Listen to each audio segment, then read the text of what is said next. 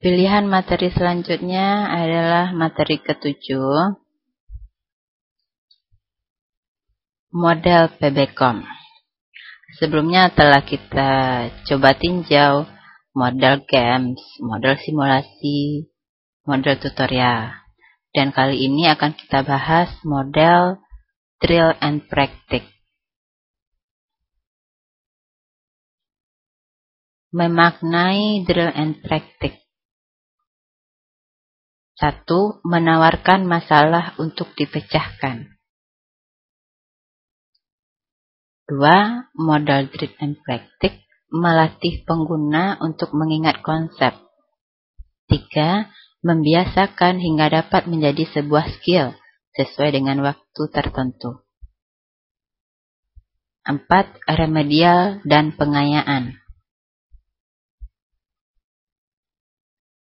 Kata pakar, modal drill and practice merupakan salah satu strategi pembelajaran yang bertujuan memberikan pengalaman belajar yang lebih konkret melalui penyediaan latihan-latihan soal yang bertujuan untuk menguji kemampuan penampilan siswa melalui kecepatan menyelesaikan soal-soal latihan yang diberikan.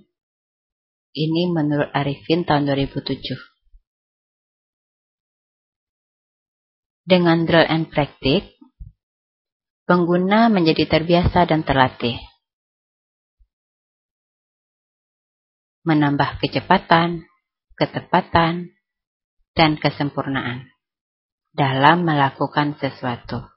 Jadi dengan seringnya kita melakukan drill and practice, latihan dan praktik, si pengguna akan terbiasa atau terlatih dalam hal kecepatan, ketepatan, dan kesempurnaan dalam melakukan sesuatu.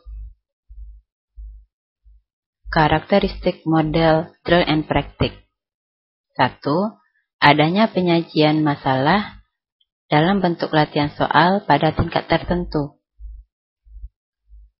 2. Siswa mengerjakan soal-soal. 3. Adanya feedback.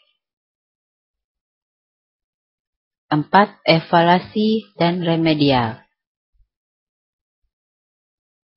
Tahapan materi pada model drill and practice.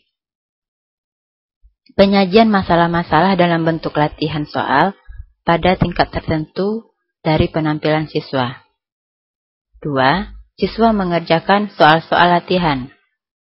3. Program merekam penampilan siswa, mengevaluasi, kemudian memberikan umpan balik. 4. Jika jawaban yang diberikan siswa benar, program menyajikan materi selanjutnya. Dan jika jawaban siswa salah, program menyediakan fasilitas untuk mengulangi latihan atau remedial yang dapat diberikan secara parsial atau pada akhir keseluruhan soal. Ternyata, model drill and practice dalam CIE atau Computer Assisted Instructional lebih dekat dengan bentuk tersendiri dalam CBE, Computer Based Education, yaitu CBT, Computer Based Testing, yaitu CBT atau Computer Based Testing. Maka kedudukan CAI dalam pembelajaran adalah sebagai berikut.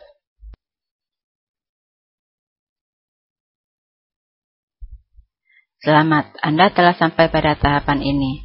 Pertemuan berikutnya, Anda akan mengikuti UTS. Terima kasih.